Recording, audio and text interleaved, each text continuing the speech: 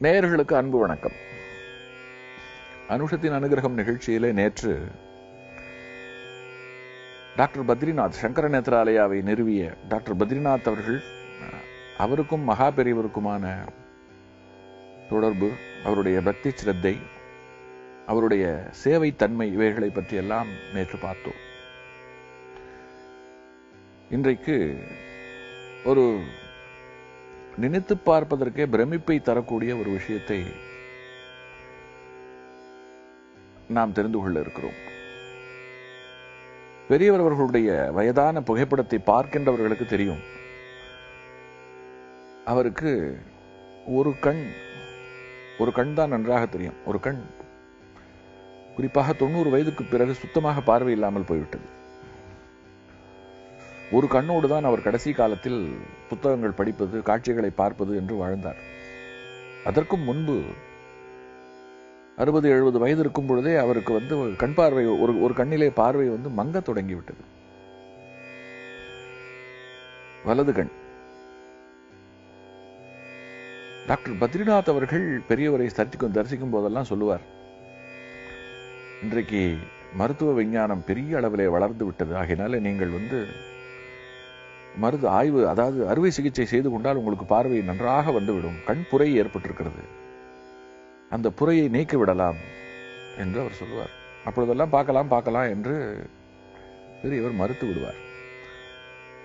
ஒரு முறை பத்ரிநாத் அவர்கள் ரொம்ப அழுத்தம் திருத்தமாக சொன்னார், இல்லை, நீங்கள் கேட்கத்தான் வேணும், என் பேச்சை கேட்கணும், நான் உங்களுக்கு நல்ல விதமாக செய்து தருகிறேன் என்று சொன்னார்.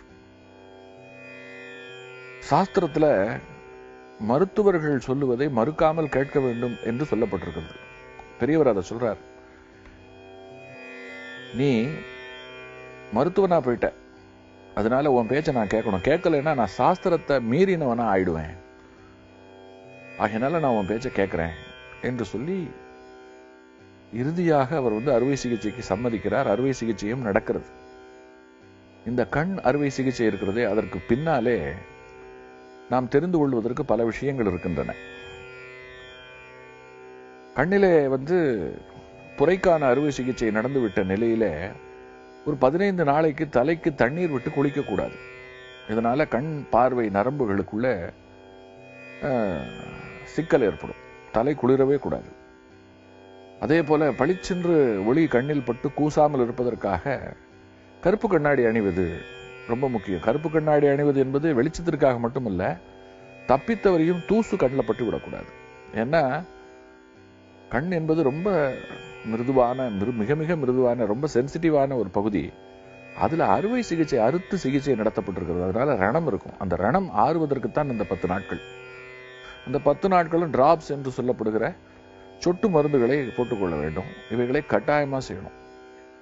சிலர் அறுவை சிகிச்சை முடிந்த நிலையில வெளியில பார்க்கும்போது புது உலகம் பளிச்சென்று தெரியும். அடையப்பா, இவ்வளவு வெளிச்சத்தோடு இதற்கு முன்பு நான் பார்த்ததில்லையே என்று மனசு சொல்லும். அப்புறம் அது நான் திரும்ப சரியா போயிடும்.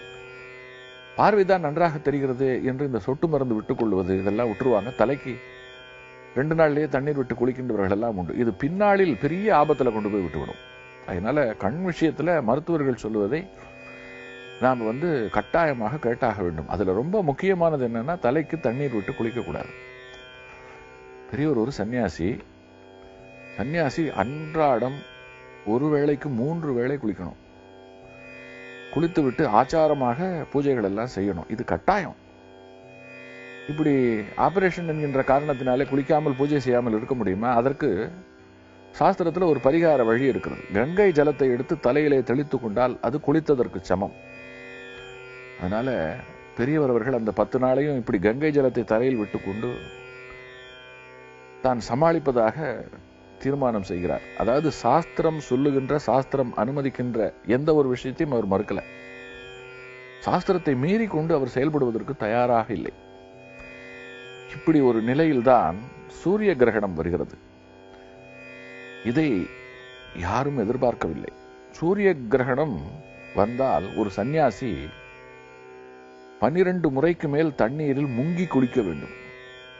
இது விதிக்கப்பட்ட விதி. கட்டாயமாக குளிக்கணும். சூரிய கிரகணத்தின் போது நாம் கூட கட்டாயமாக தலையில் தர்ப்பப்புல்லை வைத்து குளிக்க வேண்டும். கிரகண பீடை என்று சொல்லுவார்கள். இந்த விஞ்ஞானிகள் அதை மறுக்கிறார்கள்.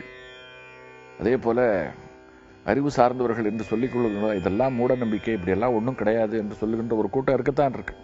அது வேற. ஆனால் இந்த உலகம் சூரியனுடைய ஒளி முற்றிலும் அற்றுப்போன ஒரு நிலையில வேறு விதமான ஒரு சூழல் உருவாகிறது.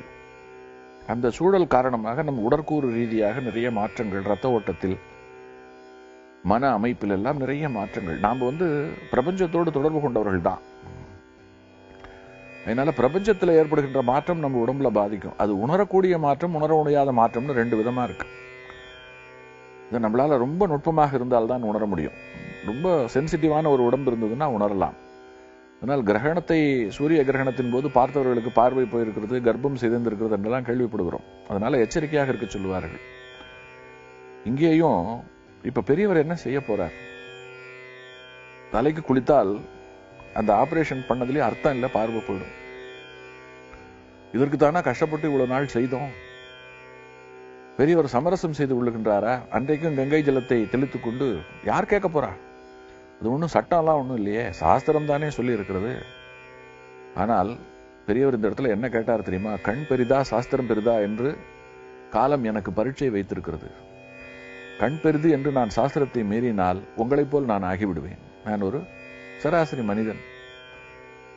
பார்வை பெரிது என்று என்ன கொஞ்ச நாள் நான் வாழ்வேன் பார்வையோடு. ஆனாலும் எந்த சாஸ்திரத்தை கட்டி காக்க வேண்டுமோ, எந்த வேதத்தை சுமக்க வேண்டுமோ அதை நான் சுமக்காதவனாக, அந்த சாஸ்திரத்திற்கு பங்கம் செய்தவனாக நான் ஆகிவிடுகிறேன். அதனால எனக்கு இந்த இடத்துல கண் பெரிதா சாஸ்திரம் பெரிதா என்று சொன்னால் கண்ணை விட சாஸ்திரம் பெரிது என்று சொல்லி அன்றைக்கு நீராடினார்.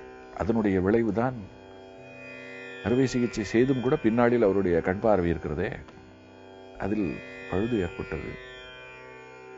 அவருடைய இந்த கருத்தை, அவருடைய இந்த போக்கை, எவ்வளவு தூரத்திற்கு அவர் ஒரு சன்னியாசியாக வாழ முற்பட்டார் என்ற கோணத்தில் பார்க்கும் பொழுதுதான் நமக்கு புரியும். எப்படி, அதாவது கண் பார்வையை விட, தன்னுடைய நலத்தை விட தான் பின்பற்றுகின்ற கொள்கை இருக்கிறதே அது பெரிது என்று அவர் வாழ்ந்திருக்கிறார். அதனால்தான் அவர் மறைந்து 25 ஆண்டுகளாகியும் இன்றும் அவர் பெரிய அளவிலே, அவர் வாழ்ந்த காலத்தில் சிந்திக்கப்பட்டதை விட இன்று மிக அதிகமாக சிந்திக்கப்படுகிறார். இல்லைன்னா நாம் தினந்தோறும் அவரை பற்றி, அவருடைய வாழ்க்கையில் நடந்த செயல்களை பற்றி பேசிக் கொண்டிருப்போமா? இன்னமும் நிறைய பேசுவதற்கு சங்கதிகள் இருக்கின்றன. தொடர்ந்து சிந்திப்போம். காஞ்சி நகர் உரையும் காமகோட்டி குருவே, காமகோட்டி குருவே, காமகோட்டி குருவே.